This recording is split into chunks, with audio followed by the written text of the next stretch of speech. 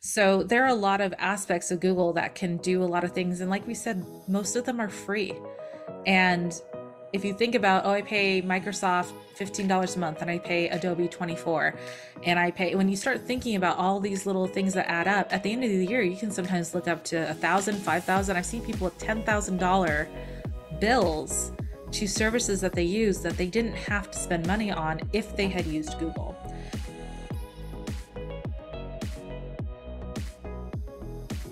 Hi, everyone. Welcome to Behind the Booth. I'm Jade, and with me, as always, is my co host and award winning producer, Heather. I love to hear award winning. I should actually put my award up so you guys can see it. It's gold and shiny and it's beautiful. But okay, so this is a channel where we talk about how to be a Comic-Con vendor and all the wild stories that come with that because we have a lot. And we're so excited doing this podcast because we get to tell everybody about the crazy shit that happens to us because you wouldn't believe. But we are Comic-Con vendors. Jade has her own booth, Tokyo Dog Designs, and she has all those beautiful things behind her. It's colorful, it's bright, it's fun. We would love to meet you. We have a link with a list of all the conventions that we're going to be at coming up. And please, if you see us, if you're going to be at a convention, please come say hi to us because we would love to meet you and talk to you. But today we're actually going to talk about, it sounds a little dry, but it's very important because I like we both come from actually like a virtual assistant background, and being organized is like you can't run your business. You can't do You just what can't. what we're doing. You can't unless you're Mm-mm. organized, unless you have a Mhm. system in place.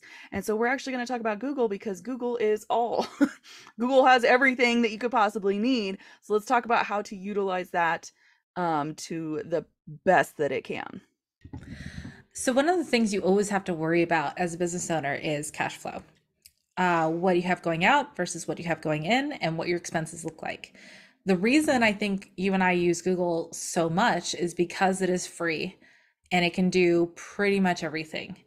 It's highly competitive with other programs out there, and they really want to be the go to place. That is like their model. The other benefit of Google is that you can collaborate very easily. You can share documents, you can have people working on different things, and it is a relatively easy platform to get on. And you can ask most people, hey, do you have a Google account? Do you have Gmail? And I think most people say yes. I've rarely come across someone who's like, oh, I still use Outlook. Like, okay, dinosaur. Um, so when it comes to Google, there are some really helpful things. You can pretty much get whatever email address works for you. At Gmail is actually, I'm seeing it more and more into integrations like Roku. Like when you go and type your email address, it has like at Gmail or at Yahoo Hmm. or at Hotmail or whatever. I actually signed for a receipt the other day at Nordstrom's, and they had for the receipt to be emailed at Google as one of the Yeah. options, which made it really easy.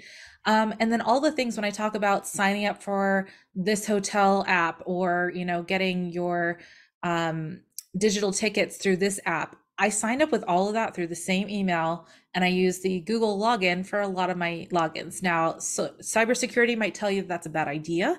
That is neither here nor there for me. I trust a lot of that security stuff to be done on my behalf, but again, I also use two-point authentication. Anytime I sign into something, I have to get a text message and verify it. That's how I protect myself, but that's not going to work for everybody. But how I sign into Canva, how I sign into Marriott.com, how I sign into Travelocity, any of these things that I use all come from Google. And even the podcast we're talking about right now, Heather made a Google account for it that we both have access to the documents where we, like I talk about when I'm in the airport and I have nothing else to do and I need to update things, I will get on that and start adding in episode ideas, giving context, or even going through her the podcast that she's posted and grabbing things like, okay, we posted that one on the 18th, we posted that one on the 23rd, and I can go in and do this other work that just needs to be done because we have things that just have to be done. When I talk about a lot of times where I say, like, if you get a receipt that's handwritten, take a picture of it and save it in Google, there's a reason for that because I have a file for my tax guy that I share just only that file with him that has my spreadsheets of all my taxes and all the picture receipts that he needs to verify in case I get audited by the IRS. Mhm. So there are a lot of reasons to utilize Google. What feature do you like best, Heather? Oh my gosh. Okay, so I'm just gonna go through because you can do pretty, like you said, you can do pretty much anything through Google. You have your own Google account. If you're on Chrome, I don't use other web browsers because obviously Google is king. And so I use Chrome, and when you're signed into your account, it has this little grid of dots. You click on that grid of dots, it brings down everything that you can do through Google. You can make my website is actually built through Google Sites. So I don't pay for a website. It's not the prettiest. It's a free website, but it's a free website, and I actually have one that I can send people to. You can obviously have your Gmail account, you can have Google Drive where you have all of your files that you can share with everybody.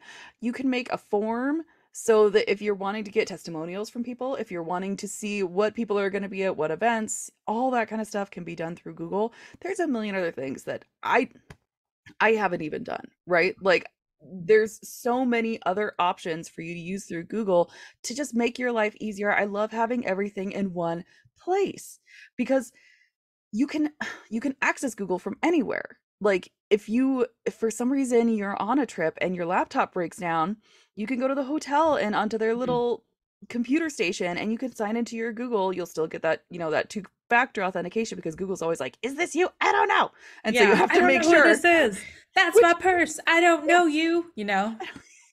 which is good, right? Like that's a good thing. I'd rather they do that than just be like, "Oh, whatever. I guess some lady in Florida just wants my Gmail account, and then they don't make sure that it's you." It's good that they do that. But you're able to access it, and once you sign into that, you have access to everything that you've been doing.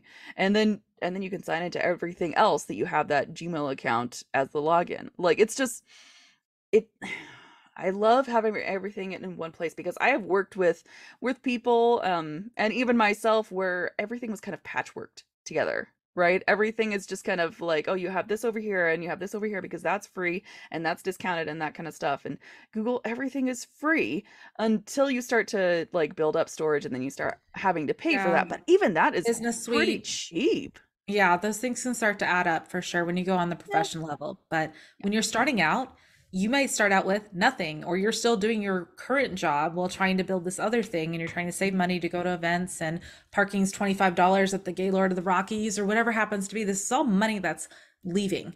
And to not have monthly money leaving can really be a saving grace. I know one of the main things I use through Google for running my business is the email and the phone number. I use the phone number to Oh, yes. text and take phone calls. And as soon as you register your LLC, which we talked about in another episode, that goes into a database where a lot of people will basically fish for information and try to sell you stuff, either business to business or it could be fraudulent. But you're officially licensed with a local database that everyone has access to. And so I have that one instead of my personal number. So when I get calls in, Google already filters them for spam. I can block them from there. I've had people that have contacted me because I was going to events saying, "Hey, we're the event coordinator for this, and there's a $250 electrical fee, and we need to get that paid today." I contacted the event. I was like, "Hey, I just got this," and I was able to forward them the voicemail, the phone number. Hmm. I took screenshots of everything because again, it's on my computer and or on my phone. I could screenshot everything, send it to them. They're like, "Yeah, that totally isn't us." And so they sent out an email to everyone saying, "Hey, there's some fraudulent shit going on. Don't talk to anybody but us," because they Yeah. said they were from this other expo. So Google has some really great free things, and it's fairly well protected. I'm not going to say it's perfect. They've had security breaches. Honestly, nowadays everyone has. Yeah. The ability to share stuff with other people is very, very helpful. The login thing is super helpful. I've actually had it where I was at an event and my sign got damaged by TSA because sometimes they suck. And I needed another sign and I had no way to get one. But the hotel I was staying at has a business center. Almost every single hotel will have a business center.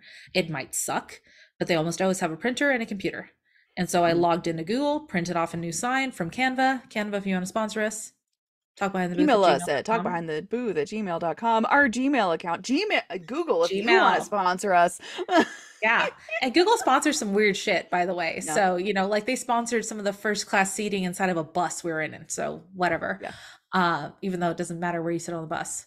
So anyways, I was able to go in, print off what I needed, and I was able to log out. Be sure to log out. I actually get on computers all the time where people are still logged in.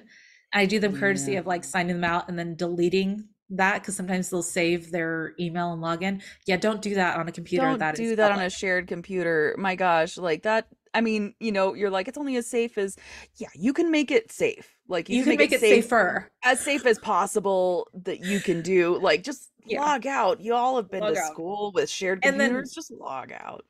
be if you see somebody's logged in, try to do the right thing and, log them out. Try to be nice to them. Right. Don't send things to like their lawyers and their wives and shit. That's kind of a dick move, which I've seen people doing that, which is awful. Um, Yeah. so I did have the ability to print off signs that I needed. The hotel had tape. I mean, I was able to work through the issues that I was having because TSA was a little rough with my things. And TSA is a whole other episode, probably in the future. Enough shit Hmm. keeps happening to me. That'll be a fun one. What else do we want to say about Gmail, Heather? Use it. It's it's also really easy to use too. Like, there's not a steep learning curve. It is very user friendly. And then also you can Google any questions that you have. They don't have a help desk really. You can't like chat with somebody. I mean, maybe you can. I don't know. I've never been able to. But they Mhm. have like forums and a huge like help center. And you basically just Google exactly what's wrong, exactly what you want it to do, and they'll be like, "Oh yeah, this is how you do that." Um, And I've had plenty of contracts that come in from other people where they just share it with me with Google Drive, or they'll share their media kits, which we'll probably talk about in a later episode. But if it's like, hey, do you want to post on social media? Here, choose from this media kit. Fan Expo does a great job with that, which I use their media kit like crazy, where I'm able to drop down these various JPEGs or PDFs or whatever I want to use, and I'm able to put together a post specifically about that. There's also ways where you can get affiliate links, mhm. and people will send those to you via Google, and they'll have a locked file that you can access. It's not going to be the same kind of locked files like LegalZoom or any of those things where they're timed and you have to get in with a specific password or anything like that. But file sharing is great. Having the shared documents can be very, very helpful too. Like I said, I've done lots of applications through that, and that's where I also store all of my stuff. So if I'm on the road and I need to fill out an application for a show I want to do, I just grab Google Drive and I either link my booth information to that Google Drive and say, you can go here to see all of my information, or believe it or not, you can download it and attach it to an email because it's right there. So I don't have to go to my personal computer when I get back and fill this out because, as we talked about before, events fill fast. So you can't always get in. Yeah. Um, the last thing about Google that I really want to emphasize that I use. All right, so one of the biggest things that I use and Jade uses with Google is the calendar, because you can like you can basically create as many Gmail accounts as you have. I have like 7. I don't even know why. I have so many freaking email addresses. I've got But you can, 5. right? It's ridiculous. I'm like, why do I have all this? Um, but you can create it. You have a Google Calendar and you're able to share it with people. You're able to collaborate when we're recording these episodes. We can invite each other to the recording, and I have the link for the Zoom in there and everything. When we're And gonna Heather go to does this. events. I Hmm. want to share about this really quick, Heather. Sorry to cut you off. Heather does this with her Zoom, is that she puts the link into the Google Drive with the Hmm. invitation. So all I have to do is click on that and it will take us there. I cannot tell you how many people fuck this up. And when they try to do invitations to things, it's the wrong time zone, it's the wrong location. You don't have the information that you need. And there's a note section that we use like crazy Hmm. between the two of us, and we color code everything. Again, that might be a little OCD, but I am so grateful to Heather when she does our appointments that she has the link embedded in. So thank Yeah. you. Yeah, no, it just makes it easy. And it can be a little frustrating when like people, because you can still like send a Google Calendar invite to people, but if they don't use Google Calendar, then they'll be like, "Where's the link?" And then you still have to email them. So it's kind of that is kind of annoying, but like we said, most people have it. Like, and they will be able to access it, just making it as easy as possible. I have gotten a lot of I used to have another podcast where I would interview people a lot. And in the Google Calendar invite, I would actually have like, this is what you need to be ready for. This is what you need to have. This is what you need to do. You can put a whole notes section in a Google Calendar invite. And then so that you don't have to answer a million questions unless they don't read it, which is what a lot of people do, sadly. And we have talked about this a lot. Read the freaking Read, emails. read. Read everything. They send it to you for a reason, and Mhm. you're going to be busy. But anyway, that's a whole other thing. We should just do an episode that's just how to read everything and make sure that you're paying attention. Goodness gracious. But no, Google Calendar is, I think, is one of the things I use the most. I use it with my Mhm. family. My husband and I have a shared Google Calendar, Yeah. so we each know what the other person is going to be doing, I mean, and we have kids, so we have to make sure that like they're not just floating and nobody knows where they are. And I know that this is going to sound really preppy and super Karen, but I actually have a dog sitter that comes by, and I share with him the events that I'm going to be out of town, so he knows when I need somebody. I Yeah. mean, David basically said, he's like, "Why does the dog have a fucking au pair?" I was like, "She needs to be watched because Yeah. not that she's going to do anything or damage anything, but she was a service dog that's now retired." And David is gone for like 12 hours. And that's, in my opinion, too long for a dog to go without To be completely being at least alone. let out. Yeah. Because that's cruel. So he knows what's going on with Google Calendar. And I know this is going to sound crazy, but I use Google Contacts all the time for some of my things like my Marriott's rewards number. Hmm. It's as Hmm. long as my social, and I've already got enough things on my brain. I literally just pull it up. My Yeah. TSA traveling number, I have it listed under a contact, and I can show people or enter it in and copy and paste because sometimes with these websites, you only get 2 tries. So if Yeah. you enter it in wrong, that's it. So Yeah. having it maybe not necessarily written down because again, I'm not always home, but having it where I can pull it up and copy and Hmm. paste it in is super, super helpful. And I've been at hotel check-ins things where they're like, we don't have your reservation. I was like, oh snap. And I looked at the app and I'm like, shows it here. They're like, well, what's your Bonvoy number? I was like, that's a great question. And I have to just pull it up and together I can show it to them. I turn my phone around, they can read it, and we have a great time. We work it out. So there are a lot of aspects of Google that can do a lot of things. And like we said, most of them are free. And if you think about, oh, I pay Microsoft $15 a month and I pay Adobe 24 and I pay, when you start thinking about all these little things that add up at the end of the year, you can sometimes look up to 1,000, 5,000. I've seen people with $10,000 bills to services that they use that they didn't have to spend money on if they Yeah. had used Google. Yeah. Now they kind of have a monopoly on things, so we won't talk about too much capitalism on this channel. Um, but what we always say is find what works for you. If you like Yahoo, use Yahoo. If you like using Outlook, dude, as long as it's still kicking, go for it. I mean, I still know Yep. some people that use Outlook. I don't know how they live, but it works for them. If you want to use a traditional calendar, if that works for you, do it. Hmm. But as much as you eventually you will grow to the point where you're not hands on all the time and you're going to have a team. And thinking that way is really important. So when you get bigger, how is your team going to access this information? How are they going Hmm. to book your flights? How are they going to do your social media for you? How Hmm. can you make an easy transition for them? Because as Heather said, we've both been on the ends of, hey, we're a part of someone's team and we need information. And you don't want people coming to you asking, where's this? Where's this? That shit gets annoying. You should be like, it's on the spreadsheet. It's on the spreadsheet. I've said that a few times through my teeth. Isn't that right, Heather? Yeah, me To other too. people. To other people, not Heather. To other people. I'm like, "Oh, fuck is the spreadsheet?" Right? Like it is where I told you it was, but Google is fantastic for collaboration. You're able to share in different capacities too. You can be like, okay, I only want this person in this email, or I don't care who sees this, so whoever has the link can see it. Like there are ways to keep yourself safe, but it's fantastic for, like she said, when you're starting to grow your team and you're needing to share all of this stuff. It's all in one place. They can access all of it, and you don't have to answer all those questions because when you have a team, you shouldn't be having to answer all those questions. And so that's why I have the Zoom link in the calendar invite so that I don't have to be, I don't have to be thinking about it before the recording actually happens. We're just ready. Actually, Like I what? remember when you yelled at me once about I yelled at behind you. the booth. It was a tiny yell. I couldn't access some of the behind the booth stuff. So it was a tiny yell.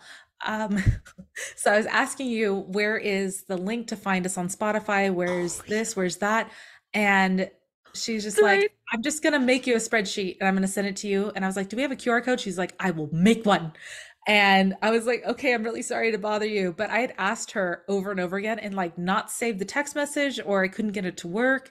And I'm really not that kind of person. So then she put it in a spreadsheet. She's like, in the spreadsheet. So even when we get prepared for these podcasts that we do, we have things where it tells us what our intro is, what topics we're doing. We have everything in Hmm. spreadsheets. And I was like, wait, what do I say? She's like, it's in the spreadsheet. I'm like, right, sorry. And I'm like clicking away trying to find, I'm like, where's the spreadsheet? I'm going to find it. I promise. And I get all Because bug-eyed otherwise because I'm she in won't trouble. learn. I'm not answering that question. You I will learn. She's treating me like a child. No, I will learn. I do remember that. I Yeah. I think I was also a little pissy that day too.